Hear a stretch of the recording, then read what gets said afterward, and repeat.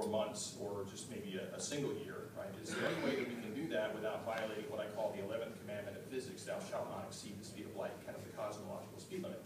It turns out that within general relativity, there are two loopholes that we can use to actually go somewhere very quickly while adhering to that cosmic speed limit.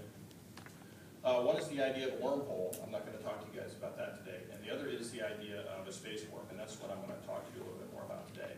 Now, a space warp works on the principle that you can expand and contract space at any speed that you want. This is a loophole within general relativity.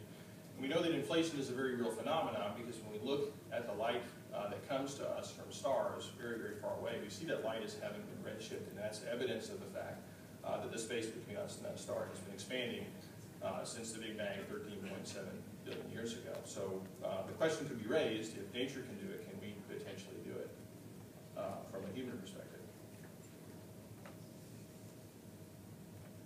So this was what motivated Miguel Alcubierre to come up with a math model that kind of captured this idea within the mathematical constraints of general relativity. And so I'm not going to go through all the math with you. I'm just going to give you a physical interpretation of it. You kind of see that in a little cartoon there to the right. So Miguel put together a model that kind of said if you distribute a ring of exotic matter or negative vacuum energy or negative pressure in Oops. If you distribute a ring of negative vacuum energy around in this fashion, it'll actually cause a response in space-time so that you form what's been called a warp bubble. So this distribution of negative vacuum energy in this toroidal form creates a little bit of a bubble.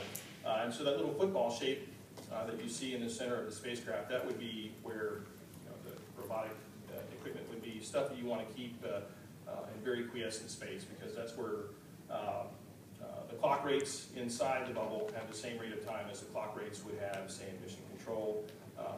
There are no tidal forces, and the local proper acceleration alpha is 0, so you're technically in 0G, and when you turn the field on, the crew doesn't go slamming against the bulkhead and killing everybody on board and making for a very short and sad episode of Star Trek. Now, it turns out that after Miguel published his paper, a lot of people went through and started to calculate how much energy does it take to do this little toy model. So folks went through and started doing some calculating, and the energy estimates that came back were all colossally large, huge numbers. And I think the best number prior to 2011 was done by a colleague of mine, Dr. Richard Abusi. He reduced the amount of exotic matter to something about the size of Jupiter. So that really renders the idea completely impossible. While it's an interesting mathematical toy model, it's not something we can achieve with human technology.